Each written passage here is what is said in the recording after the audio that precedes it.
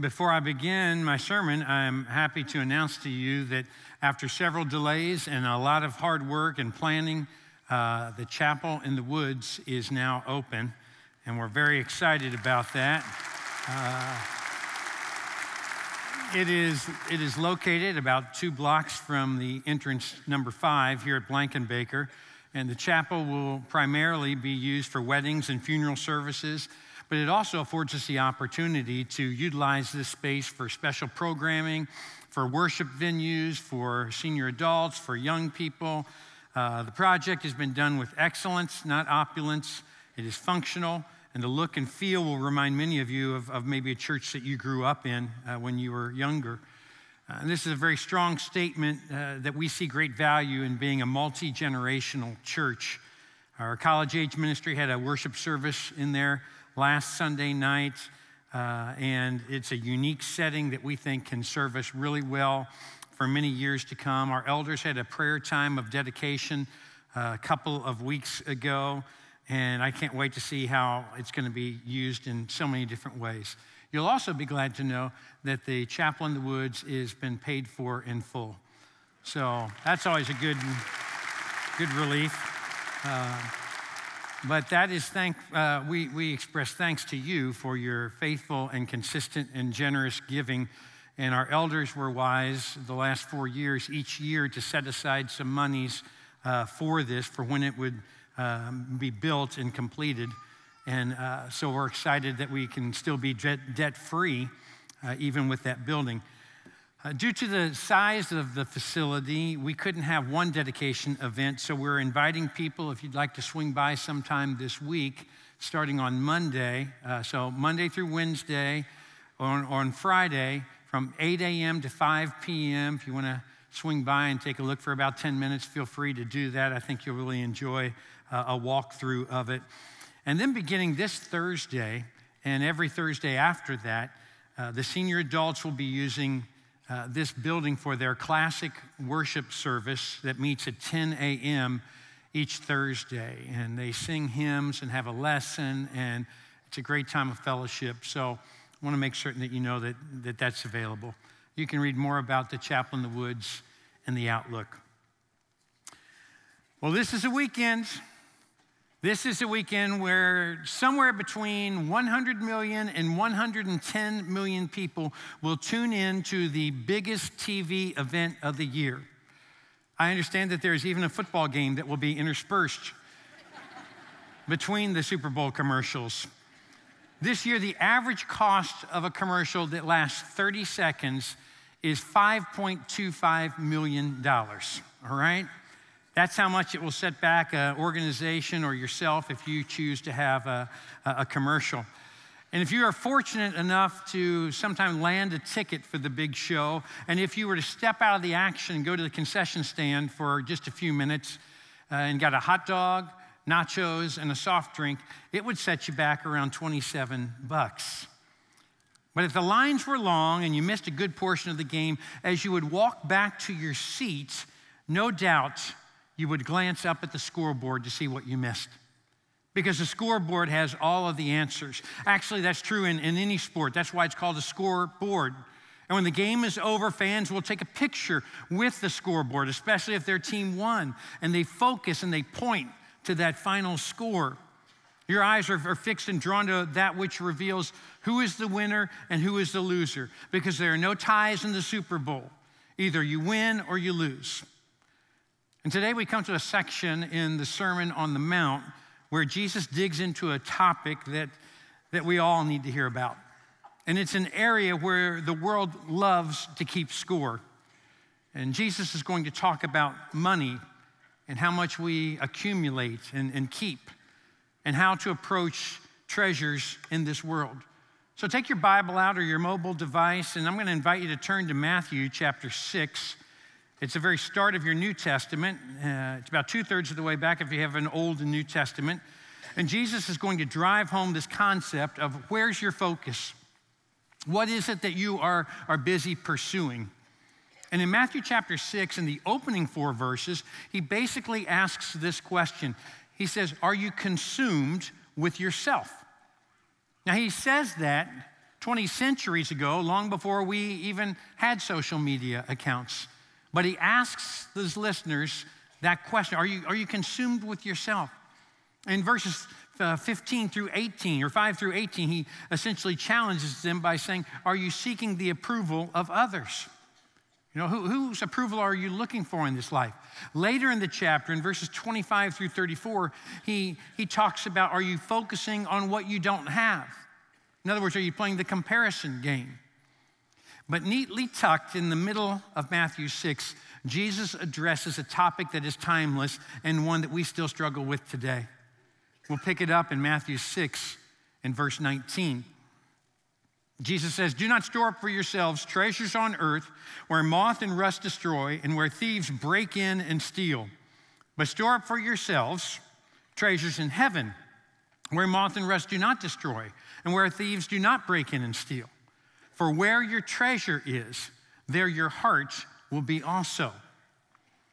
We have this tendency to want to accumulate, to stockpile, to protect, to ensure.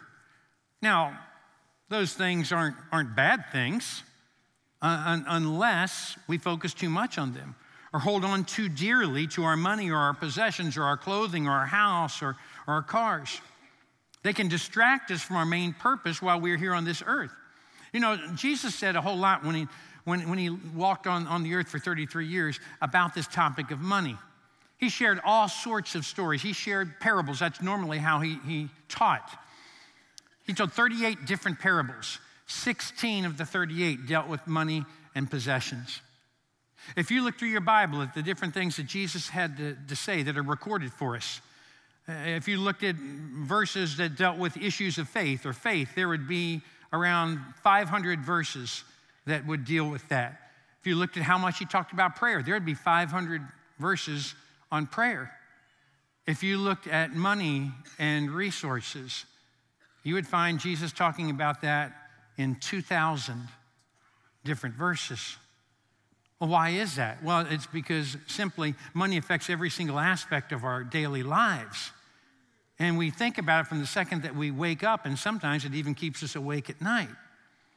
And Jesus opens this section up by saying, do not lay up for yourselves treasures on earth. Now let's dissect that just a little bit. That word lay up means to amass or reserve or to treasure or to hoard. So literally what we could say is it could read, don't treasure treasures. And that's not easy because it's hard for us to not find our value in how much we have. It brings us comfort and security, not to have to depend on anyone. The more things you have, the less you feel like you need the involvement of others, or the less you think you need God involved in your life. And in our culture, we celebrate when a person has wealth. Why? It's because they're independent. We think they don't need others. It's not true, but that's what we think. Jesus continues by saying, where moth and rust destroy and where thieves break in and steal. Now you have to understand what's going on. Back then, they would not break into a house by going through the door. That was usually pretty secure, but they would just go through the walls.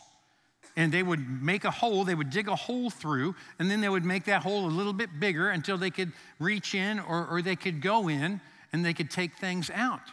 You see, back then they didn't put their wealth or their money in bank accounts. Instead, what they would do is they would either give it to someone that would hold that money for them, a money changer, or they would deposit in the temple, or they would hide it, or they would bury it in the ground. And that's how they guarded their belongings, by storing or hoarding precious metals and clothes. But their expensive apparel, moths could get in, and a moth would eat holes in that. And as a result, it would become worthless and it would be destroyed. And the word destroy here means several different things. It means to render unapparent. In other words, wealth is here, and then all of a sudden it's gone. You say, well, I sure am glad that I'm living in 2019 and it's not going to disappear that quickly. Well, did you get your statement in the middle of January of your retirement account fund and what happened in the last quarter of 2018? And it took a big dip in most funds. And so we have to recognize that, yes, there will be things that come our way. Markets will fluctuate. There'll be theft. There'll be car accidents. There'll be a business partnership that goes sideways, a marriage that goes south, a health problem, a can't miss investment that misses. And things can change quite quickly. I love the Message paraphrase of Proverbs chapter 23, verses 4 and 5. It says, don't wear yourself out trying to get rich. Restrain yourself. Riches disappear in the blink of an eye. Wealth sprouts wings and flies off into the wild blue yonder. Dave, are you saying that we shouldn't have a savings account, or we shouldn't have a retirement fund or an emergency fund? No, I'm not saying that at all. Jesus himself says anyone who doesn't take care of their family is worse than an unbeliever. It's worse than an infidel, he says. I'm not saying you should be apathetic about your finances, but I am reminding you to never allow your accumulation of things or the lack thereof, or to never allow a financial number to determine your worth to others or your worth to God. We just sang a song about how Jesus Christ is madly in love with you. And he is madly in love with you whether you are wildly wealthy or you are a penniless person. Jesus loves you. And at Calvary, he communicated that to you, that he loved you and that he would do anything for you because you have value to him. You were bought with his blood. And so while your financial portfolio and our nation's economy may have swings and shifts at times, your eternal portfolio that you have invested in will never have a down quarter.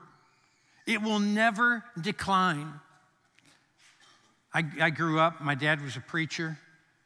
When I was a real little kid, we didn't have junior church yet, so I would be in the worship service listening to him, and I always say, Dad, do you have a joke in your sermon?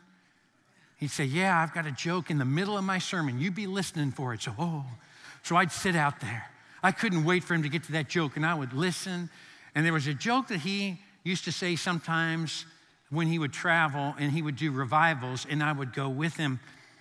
He would tell about a church pastor that was sitting in his office, and the church phone rang, and he answered the phone. He said, Pastor Smith, this is the IRS. We're auditing one of your church members. Can you help us? He said, I can. Do you know a Ted Houlihan? I do. Is he a member of your congregation? He is. Did he give $10,000 to your church? He will.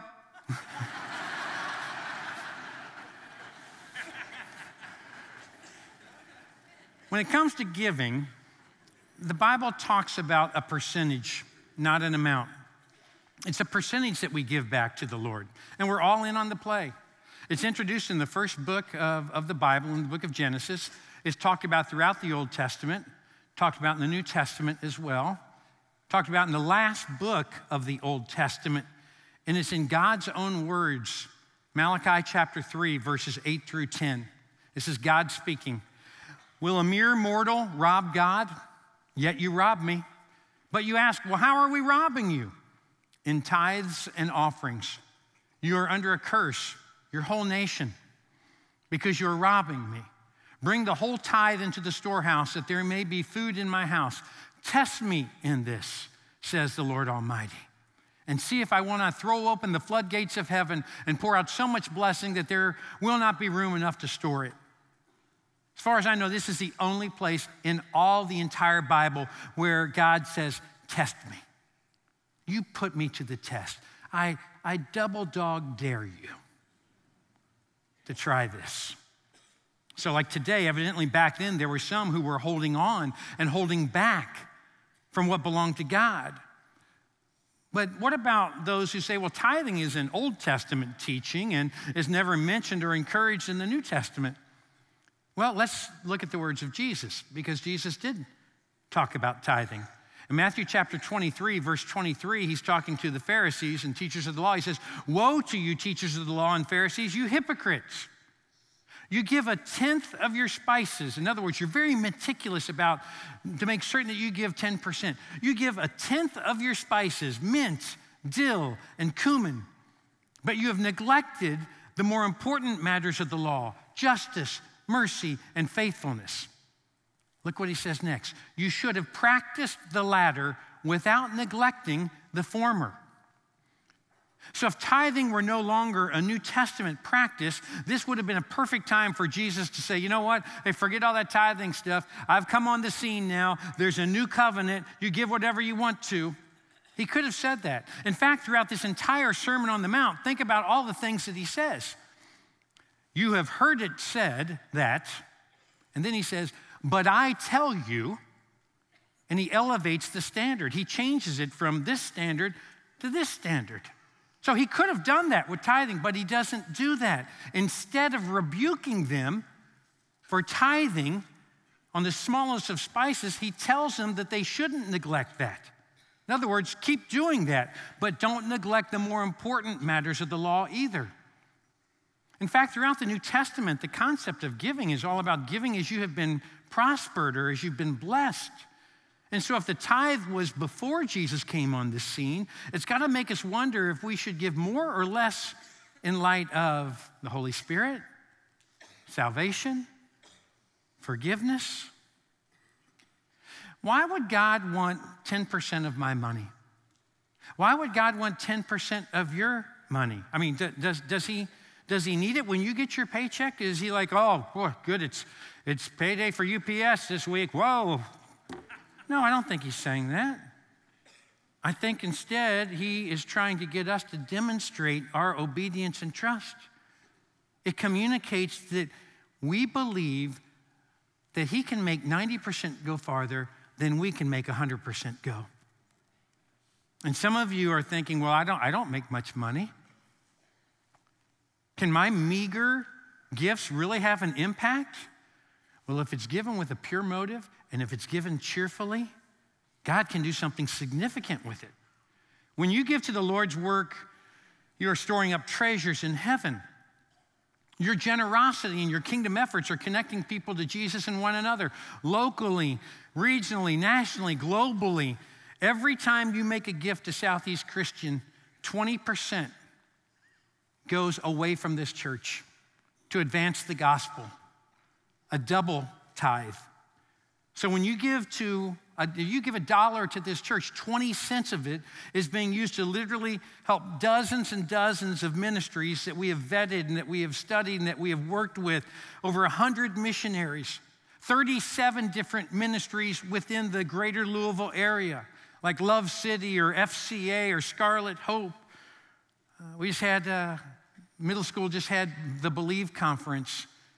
We had almost 1,000 kids go to that. We had 21 kids that made first-time decisions. We had 13 decisions to be baptized last night from this campus alone, changing the world for Christ now and in the future. Portland Promise Center, Shawnee Christian Health Clinic, Recenter Ministries, Life in Abundance, Beside You for Life. I could go on and on.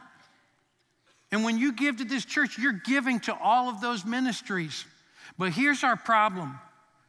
When it comes to being generous with those who are less fortunate or with our church, we don't really believe that giving has more of a gain than keeping has. We just think it seems backwards. Boy, if I held on to it and I just kept it for myself, I could do so many more things. I think that what's happened is in our advanced culture, we don't have moth and rust destroying our money, but now what we have is we have our money destroying us and consuming us. And some of the wealthiest people in the world have everything to live on, but they have nothing to live for. And if you fixed your eyes on the things you thought would free you from the worries of life and accumulating those things, then what happens is you begin to look at life a little bit differently. And there are others who don't have much financially, and you are consumed by what you don't have, and you fixate on that. Well, I don't have this, I don't have that, and you play the comparison game. Whether you're wealthy apart from Christ or whether you are poor apart from Christ, both are dangerous places to be because you're looking at the wrong thing on the scoreboard. you're looking at the wrong part. Jesus says, but lay up for yourselves treasures in heaven where neither moss nor rust can destroy and where thieves do not break in and steal. For where your treasure is, there your heart will be also. 2 takeaways today. If money defines you, it will destroy you. If money defines you, it will destroy you.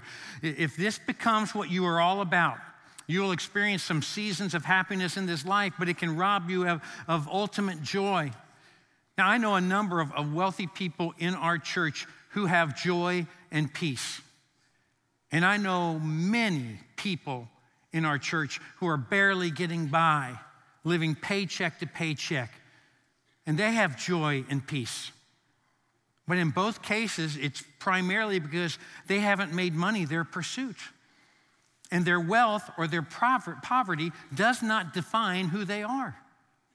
Jesus Christ defines who they are. You see, we're always believing that, if I just made a little bit more, most studies show that if you had 20% more than you currently make, then you would be happy. Everything would be fine. Doesn't matter if you make $30,000, doesn't matter if you make $200,000. If you had 20% more, everything would be fine. And we're always believing that if we just had a little bit more, if I had a little bit more money, well, then I'd be generous. If I had a little bit more money, well, then I'd be out of debt. If I had a little bit more money, we never end up doing it. Can I tell you something? You will always struggle to be generous if you have not learned to be content with what you have. It starts with contentment. Paul says in Philippians, he says, I have learned to be content in any and every situation, whether in plenty or in want. He said, I've learned the secret of being content. What's the secret of being content? It's found later in Philippians chapter 3, verse 10. He says, I want to know Christ. Christ is the secret of your contentment. If you've got Christ, you begin to say, these other things don't become as important to me. Back in 1987, on a commuter flight from Portland, Maine to Boston, the pilot heard an unusual noise near the rear of the plane. And Henry Dempsey turned the controls over to the co-pilot and he went back to check it out. When he reached the tail section, the plane hit an air pocket and Dempsey was tossed against the rear door. But the original noise was caused because the rear door had not been latched properly prior to takeoff. And now the impact of his weight caused the door to open and Dempsey was instantly sucked out of the tiny jet. The co-pilot saw the red light that indicated an open door. He radioed to the nearest airport requesting permission for an emergency landing. He reported that the pilot had fallen out of the plane. He wanted a helicopter to begin searching that particular area. And after the plane landed, the ground crew found Dempsey holding on to the outdoor ladder of the aircraft. So evidently what happened was when the door opened, somehow he had the wherewithal at the last second just to grab out, and he grabbed a hold of this ladder. The plane was flying at 200 miles per hour at an altitude of 4,000 feet. He held on for nearly 10 minutes. When the plane landed, he had 12 inches of leeway to keep from his head bouncing and hitting the runway. My favorite part of the story was the conclusion. It took airport personnel several minutes to pry Dempsey's fingers from the ladder. Yeah, I guess so. I mean, can you imagine? It's okay, Mr. Dempsey. You can let go. You can let go, right? I can't imagine. But I've seen some people who hold on to money and possessions like it is their very life. And they grab hold with a white knuckle intensity. And you will hold on to your money and you will never release it until something comes along that has captured your heart. And then and only then will you loosen your grip. Whatever owns you is what you will serve. Later in this particular chapter, in Matthew chapter 6, in verse 24, Jesus says this, no one can serve two masters. Either you will hate the one and love the other, or you'll be devoted to the one and despise the other. You cannot serve both God and money. Is it any wonder that Jesus says, don't treasure treasures? If money defines you, it will destroy you. Here's the other takeaway, number 2. When Jesus defines you, he will direct you. He will lead you what you need to give. I don't need to get up here and berate you. I don't need to get up and beg for you to be generous to the Lord's work week in and week out. If Jesus is the Lord of your life and your heart, you will want to be generous. Verse 21, for where your treasure is, there your heart will be also. If your heart belongs to Jesus, you'll be more prone to want to hold on loosely to the things of this world. And the result is you begin to share what you've been blessed with, and you do it wherever you are, whatever the setting. Maybe it's opening your home to others. Maybe it's writing a check to someone in need. Maybe it's taking God up on that test, and you choose to start tithing as an expression of your trust in him. Maybe it's helping a ministry-minded high school senior to have the money to attend a Bible college. Maybe it's paving the way for a student to go to summer camp that couldn't go otherwise, or to go to Bible and Beach. When I leave Southeast in a few months, there's going to be some things that I take with me. But I think the greatest thing that I'm going to take with me is the joy of giving that you all have taught me. And in 30 years, I've learned so much. I've learned so much about giving from you all. And I've seen you give. I've heard the stories of anonymous giving where people just go out of their way to do something. I've seen people make huge sacrifices. I've seen people give up things in order to have the gospel advance in some way, for a new campus to be built, or for something to take place to where it has nothing to do with them, it has everything to do with something else. This church has taught me the joy of giving.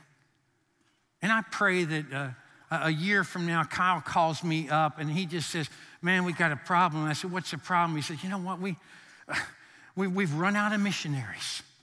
We've run out of groups that we can help out. Do you know of anybody who's trying to advance the gospel that we could partner with? Because the church is so generous, we just can't keep up with the people. You see, it's fun when you have the opportunity to give to someone else. There's a person in our church that sometimes will come to my wife and he'll say, I've got a gift for you, but it's not for you. And your job is just to take this money and to give it to people within the church who are going through a rough time. And you say, well, that's not the smartest thing in the world for him to do. He's missing out on the tax deduction. If he just hands it to your wife and says, some people that you know that are going through a hard time, will you minister to them? But he doesn't do it for a tax deduction. Can I tell you, my wife has so much, it's so much fun to give somebody else's money away. But that's at the heart of generosity for all of us. Because when we learn and we realize it's not ours anyway. It's his all along. It never was ours. When we made Jesus our Lord, he takes over everything in every area. When you give your heart to Jesus, your treasure will follow your heart. Later in this chapter, in Matthew chapter 6, Jesus puts it all in perspective on what it is that we should pursue. In verse 33, he says this, he says, but seek first the kingdom of God and his righteousness, and all these things will be added to you. Seek first his kingdom. Too often we're concerned about building and stockpiling for our kingdom. He says, do it for my kingdom. And possessions are no longer your pursuit. Christ has become the priority. And then you do that whether you have a little or whether you have a lot. It really doesn't matter, because you are storing up rewards in heaven. You're just sending it on ahead. And the world wants you to accumulate and hoard and hold tightly to all that you can. But Jesus says, you store up heavenly treasures. You become a conduit on my behalf. Luke chapter 16, verse 9, I love this. It says, I tell you, use worldly wealth to gain friends for yourselves, so that when it is gone, you will be welcomed into eternal dwellings. Keep that up there for just a second. You got to understand this.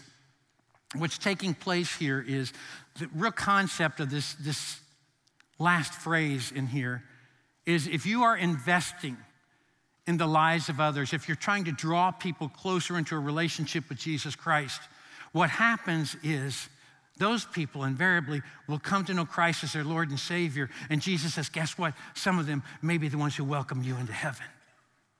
Can you imagine that moment? Somebody that you paid their way to go to summer camp at church and make a decision for Christ totally changes the trajectory of life, and then you walk into heaven and they're the person that greets you. They got there before you did.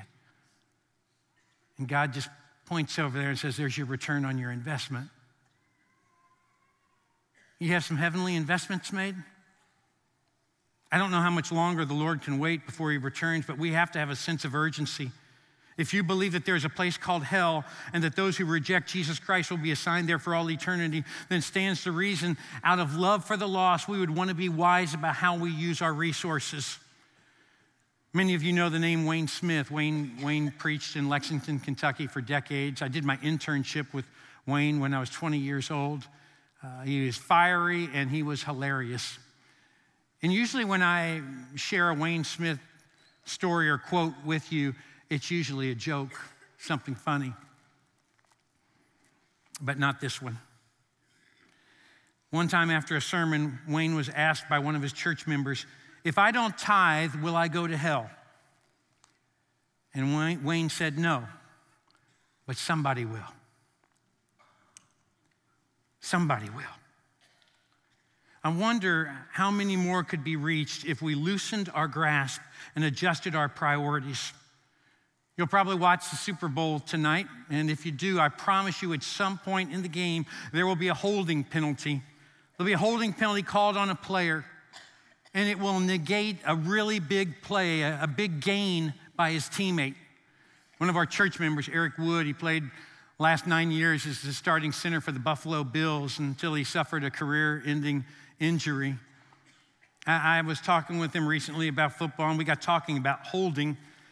And I said, I bet it's tough to do when you're trying to protect the quarterback and you got these people trying to go through you and you're just trying not to hold them, but to keep them at bay.